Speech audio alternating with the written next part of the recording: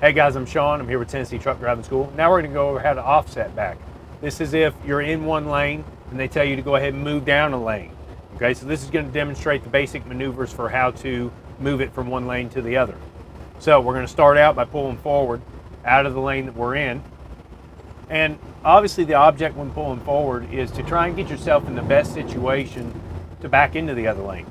So obviously we want the most amount of room behind our vehicle as possible.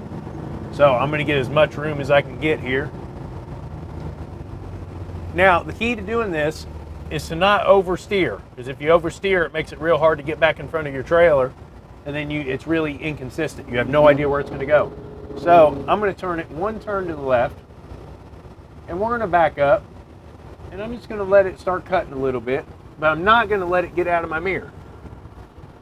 So now it's cutting. I'm going to follow my trailer just to keep it in my mirror. That way I don't lose it. And then as soon as it's in front of that other hole, we're going to come back around. Like that. Now I'm going to start cutting it back the other way so we can go straight into our lane. Now I want to keep it tight to my driver's side because my passenger side is my blind side right now. I can't see it. So I want to keep it tight to my driver's side. And then as soon as I'm straight with the box, I want to get straight with my trailer and straight on the wheel. We're going to go straight in.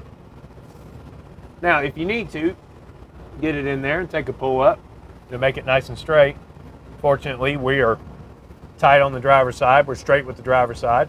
Therefore, a pull up really isn't necessary. But if it is necessary, do not be afraid to use pull ups.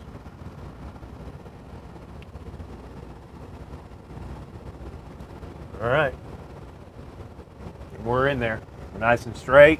Again, we're tight to our driver's side, which is what we want. And that is how to offset back.